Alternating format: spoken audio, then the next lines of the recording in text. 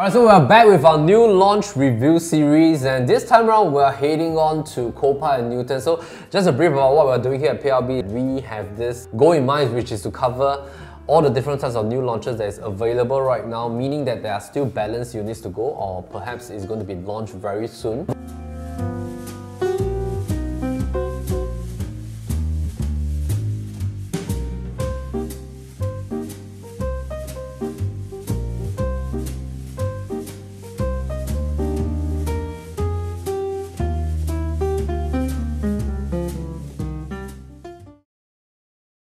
Right now, there's a balance of close to about 50% left. A little bit about the backdrop of this project is that this is a District 9 development. It's located at a very prime location in Newton. Developer is CEL. It's actually sitting on a pretty huge plot. So in terms of the plot size, that is about 11,643 square meters. And there is this allocation in terms of the percentage in which the communal facilities are being allocated. So there are two towers, Block 6 and Block 8, and the two towers only stand about 30% of the land size. 70% is actually being allocated to the landscaping, the pool, the facility zone. So I would say if you are buying this for own stay, it's going to be quite enjoyable because there's going to be very beautiful landscaping and facilities. So the median price here is at about 2003 to 2004 per square foot. Of course, of the time, the smaller units with a smaller square footage usually have a higher per square foot, and of course the bigger ones lower per square foot. Key rationale is because the overall quantum for the smaller units is still very palatable, even though if the developer were to price it higher. So going back to this project, of course, a lot of people will be asking, you know, this is a District 9 project. I know it's in a great location, but it is holding a tenure of 99 years compared to some of the freehold counterparts that's surrounding the region itself. So let's have a look at the map first. This is extremely close to Newton MRT, 370 meters away. It's actually surrounding the circumference of Newton circles. Of course, over there's a Newton flyover, and Bukit Timah Road is on that flyover zone that stretches all the way. If you travel left, you will bypass KKH Hospital, and of course you will head down towards dual residence from there. This zone is sort of the beginning of District 9. So in terms of location, I think no complaints.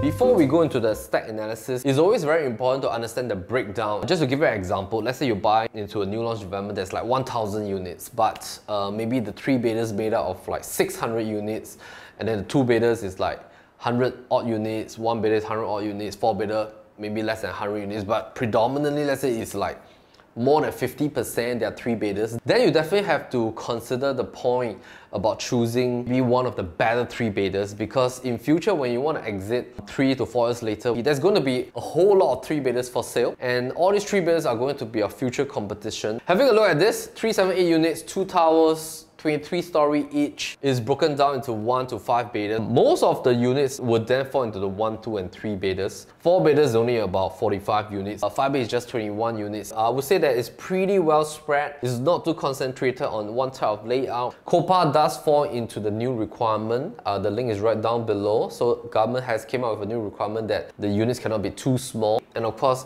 this plot right here is Attilia. This is slightly closer to Attilia. This, you still have a good 30 meters setback from Attilia. So you also have the pool view. If you are to look at the pricing, on what is the balance unit, usually we will have this like distribution chart here, having a look at what are some of the balance units, and of course what has been the take-up rate based on the behavior of the buyers whom have already bought into Kopar. Most of the units that were being sold are actually the low floors all the way to the mid levels. Usually people will want to go for, like, you know, the best facing, the highest level floor. The way that it is being sold tells us something on what buyers think about this locale as well. So why are the lower floors being taken up first and then gradually moving upwards in terms of sales? It could be because buyers in this zone, they might be already thinking, hey, I'm buying into the D9 address. Maybe what's more important to me is that I want to keep the quantum very manageable. Instead of buying a 1-bedder at about $1.3 odd million at a high floor, why don't I get something at $1.2 million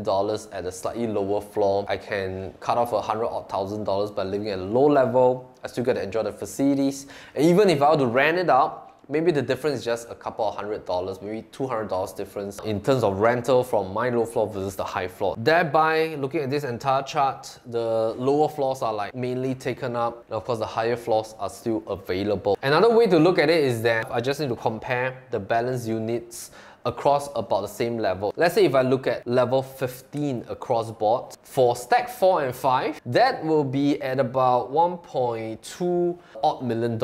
If I look at level 14 for stack 14, this is at about $1.3 odd million. Now the difference between the two stacks here and here is about 100k difference for level 14. It means that the developer has focused the premium stack to be around this pool zone. Apart from the floor level price difference, there's also stack differences in terms of pricing. What this shows is that when the developer planned this, they would know that, you know, this is like the more premium kind of facing that they are pricing it. This is a slightly lesser premium, and of course this is to balance out in terms of facing and price, because when this is facing towards the orchard view, just to compensate for a little bit of the traffic noise coming from here, the price content is slightly lower. So what does this translate in terms of sales? So it seems also that stack 9 is like the more popular stack because the overall quantum for every unit is lesser than stack 12.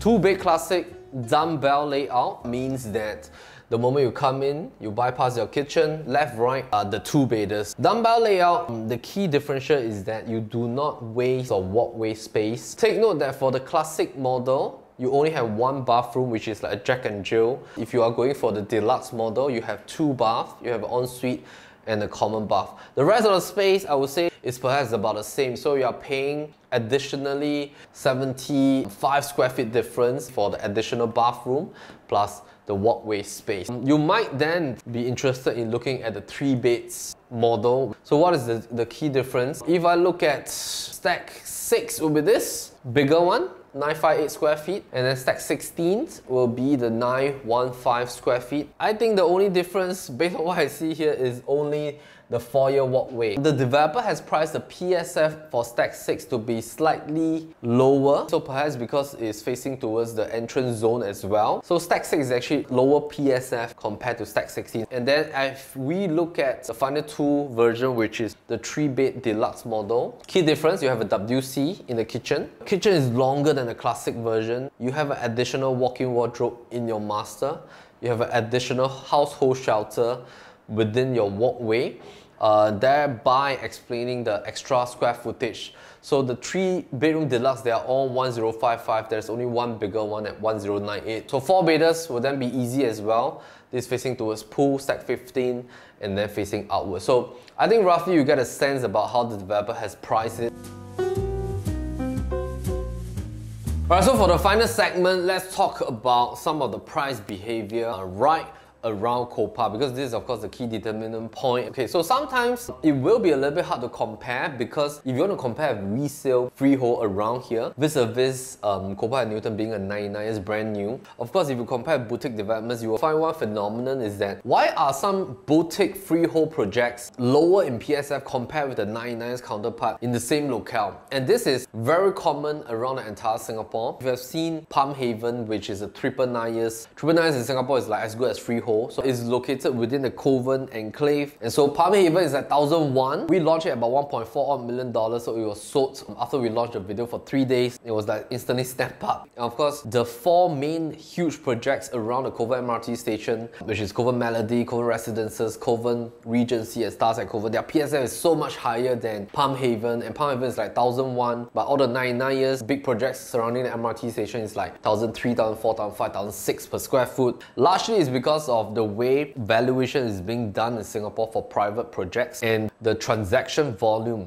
that a bigger development will have. And of course, with high transaction volume, valuation sometimes they increase at a much faster pace compared to a boutique project with a lesser transaction volume. Have a look at Kopar Newton. Based on this land plot, maybe I will first compare with some of the larger projects first. So right across, there's this project called Trilight. I will first look at how many units they have. So Trilight, firstly, it is not in D9, it is in D11 because it already crosses away from the D9 zone. Of course, the beauty is that it's freehold. 205 units considered having that full-size condo with a tennis court, pool, because I think it's beautiful as well. The first thought is that if I'm somebody that wants to live in this zone and I want to look for at least a 2-bedder, what can I buy around this area? When I buy something here at Kopar at about $1.7 million, for example, What will be my competition level from these freehold neighbors next time? If I look at Trilight, predominantly huge apartments, all 1,001 plus square feet. These are basically the units that are for sale right now. This is like, you know, you need to have at least 2.4 to maybe a 2.6 million dollars range in order to land yourself a two-bedder. Of course, you get huge space at a higher quantum. PSF is about 2002 plus minus. This is a quantum. It won't be an apple-to-apple comparison. If we just talk about quantum affordability point of view as a buyer, I have let's say $1.7 million. I can get a two-bedder right here. I cannot get a two-bedder right here. Okay, so it seems that these are huge. If I look at the 3-beds category, right now in Kopar, if I want to get a 3-bedder, I would need at least a 2.2 plus to 2.4 plus for a classic layout. I would just take it at 2.4 to 2.6 to get myself a 3-bedder here. There is this project here called Miro, 85 units, 2012. I want to see any competition for 3-bedders. Okay, so there are 3-bedders. So this is a duplex, huge, 2006, $2.7 million. So of course the key determinant then will be, do I want to live in a smaller development? So there are other factors to consider, not just from the facilities, the size, MCST fees. If I move outwards, there's this project called Soleil at Sinaran. 99 years. Tenor is from 2006, 14 years already, now it's 2020. D11 and 417 units. Right beside Novena MRT station, hot location, huge plot, beautiful facilities, 99 years, 417 units. Why is it that the per square foot seems to be so much higher than some of the freehold counterparts? Okay, seems to me that the transaction volume looks pretty healthy. Per square foot trading, seems to be the average is about 1,006 to 1,008. So if I were to look back at this D11 vis-a-vis Kopar, which is comparable because it is also near to Newton MRT station, similar size, 378 units, that's about 41 plus units. So in order to get, now this is like a fresh lease, that is a 14 years old project, this is a fresh lease, $1.6, $1.8 million, two-bedder. I think that's a key reason why it's moving. And of course, if you look at the 3-bedders right here at Soleil Sinaran, perhaps it's going at about $2.2 odd million, $2.8 million. We all know, because as every government land sales is pushed out into the market, developers bid, there's a certain price that they enter, construction costs, the margin, definitely the launch price will be of a range that is much higher than the resale counterpart. How we see this is we use this calculator that we decipher ourselves. So we call this our land cost PSF calculator. If I compare Soleil and then I compare Kopar, what is the actual PSF on the surface right here? If I were to reset both of them, resuscitate both projects to a fresh 99 years, what is the actual PSF that I'm paying for a full 99 years? Is this for Soleil will be about 2,188. This is at 2,639. Then I will have a better picture, because it would then mean that now if I buy Kopar, I know I'm paying 2,006, but when I look back at Soleil, it's actually about 2002, because this is a slightly older project, lesser years in terms of runway to go. Right? Most importantly, I think there are also other intangible factors when it comes to justifying whether do you want to go for the new ones compared to the resale one. Alright, so I think we're about there. So pretty long session today on the analysis. I think we might want to round off with introduction to our show flat series, and of course, when we head on to Kopar show flat, we're going to bring one of our inside sales team, listing manager or listing specialist, just to show you around the different kinds of layout as well, and also to have a look at the actual site plan plus the actual show flat. Of course, if you want to really sit down and have a full analysis, you can contact us at the link below. We do have a consult session where we talk about more in-depth stuff, and then we analyze based on our personal situation. Of course, we always advise that buying a property is not a small decision. You should not do it hastily. You should really sit down, analyze the surroundings, understand a little bit more about the numbers before you make that decision of yours. Alright, so we'll come to the end of today's session, and I'll see you soon. My name is Melvin Lim, so always happy to show you the place. Take care.